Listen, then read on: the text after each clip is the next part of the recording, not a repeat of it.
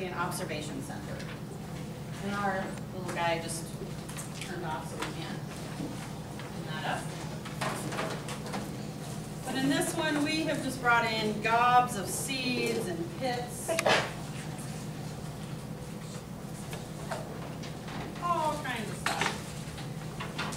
So basically, you are going to lay out a sheet. And I'm not going to do that right now. But we have all these fake pieces of fruit. So if you're in a pinch and you don't have time to go to the grocery store to get real fruit, we have a wide variety of fake fruit here and vegetables. But the best thing would, if you were to be running this center, run to the grocery store and actually get some of this so they can like cut it open and find the seeds inside and all that kind of stuff. So, and if worst comes to worst, we've got like lettuce seeds, pumpkin seeds. It'll say if it has a match on it or not, or the, yeah, we probably have more seeds in here than you would ever want to mess with. But like, we've got everything labeled, like here's cucumber, and then it matches up with the cucumber, that type of stuff. So this is purely an observation center. You just lay everything out on the sheet in some kind of organized fashion, however you want to do it, and then have the kids get out the magnifying glasses. These are all taped on. Now, if they want to actually get a seed out and like really look at it under the magnifying glass, we've got it in the baggies too, where they can get it out and mess with it. Because ELF is all about hands-on, cucumber seeds, all that. So, and this is where, like, if you have leftover seeds from gardening this summer or years past, if you want to bring them in and share them either with your class that time around or with all of them. And then there's another center where they're going to be putting socks outside and trying to pick up some seeds, and we're going to want just some random seeds to chuck out in the area where you're going to be doing the little sock thing that we'll need seeds for too. Oh, it says if you want to bring in ripe dandelions, I really haven't seen them a lot this time of year. Yeah. You spray them with hairspray before you pick them, and then all the seeds won't fly off. Just a little tip.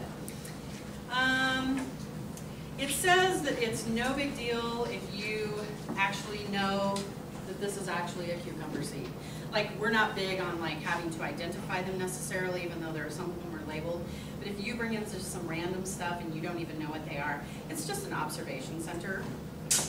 So, and then you want to ask the students to examine the seeds and the pods using a hand lens to look at smaller features such as ridges, indentations, and sometimes even tiny little hairs. And if you want them to break open the seed structures, put them in water ahead of time, so those might be seeds you want to bring in, so that you guys can do that, and that's totally fine with us. And then ask them, like, how might the seed travel? What's its texture? Describe its shape, its weight, and then any adaptations that assist the seeds in travel. So one of the seeds that was mentioned in this outline earlier that we took out is a milkweed plant, and all of them are not ready to go yet, but maybe midway through the classroom sessions, they may be ready. If you guys have ever seen a milkweed, you can look it up online. But those are one of the great ones that you open up and they fly away, kind of like a dandelion. And then the common seed traveler. This outline is the most handy. You want to zoom in? This shows all the different, so the first one's wings and parachutes, hitchhikers, on the menu, by land, by sea, and shakers and springs. So those are all the different ways that seeds travel. So this is probably the most important handout for Center 1. And then there's some other handouts that are just random background information. We encourage whoever picks like these centers that if you have time to come in ahead of time to just read through these ahead of time. These are great like background info. And then this one, these seeds are going places. This is almost like first, second grade, almost looks like it's out of a weekly reader or something. So seeds spin in the air, seeds float in the water. This one's on the dog's fur. And then we brought in Velcro. There's Velcro in here somewhere. But anyway, Velcro was invented by somebody who had like one of these little hitchhikers stick to them, and then they invented it to be just like that. So it's a great invention. So, and then one of the trivia facts for the center, they have found a coconut that traveled 1,200 miles before it actually reached land in check that, but it's in one of the books. So,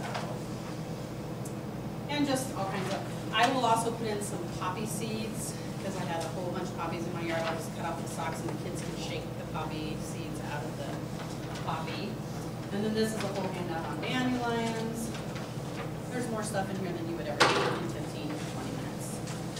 So, and you, if you choose the center, you choose what you think is important for the kids to see. There's more stuff here available than the 20 minutes will give you, and you just kind of pick and choose what you want to do. And then I'll throw some pine cones in here too. We did a seed and cone unit, I don't know, last year. Leaves and cones last fall. And there are many, many varieties of pine cones that drop from a tree, and then they just sit there forever. And unless there is a fire, they will never open up to disperse their seeds. So that's another thing that you can remind them of from a couple minutes ago. So here's a pussy willow. We have all kinds of stuff in here. Yeah, cattail. I call them pussy willows. Yeah. Okay.